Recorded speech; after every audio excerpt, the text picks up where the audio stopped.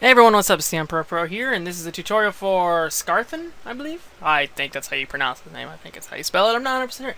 Anyways, this is basically, he wanted to know how you can make, like, an event where you talk to it so many times and then it finally does something different.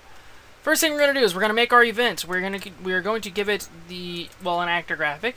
We're going to go ahead and make a new page and give it the same actor graphic.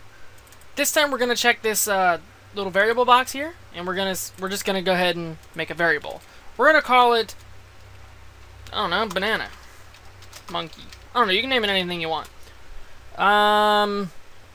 So basically you want to say, like, this is where you're going to put how many times you have to talk to this event in order for it to say the different thing. Let's say you got to talk to him 5 times. Then over here, on the first tab, you're going to go ahead and make sure nothing over here is checked, and what you want to do is make your first text. Poke. Now, what you're going to do after that, you're going to do control variables, and you're going to find your variable that you made. You're going to double click it.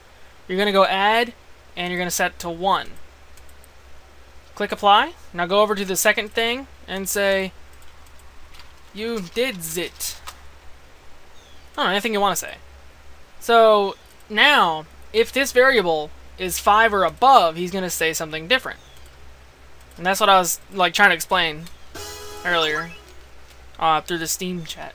So watch 1, 2, 3, 4, 5. Now you did it. You did it. Oops, I paused the game recording. Alright, so I really hope that helps, and yeah, good luck and have fun.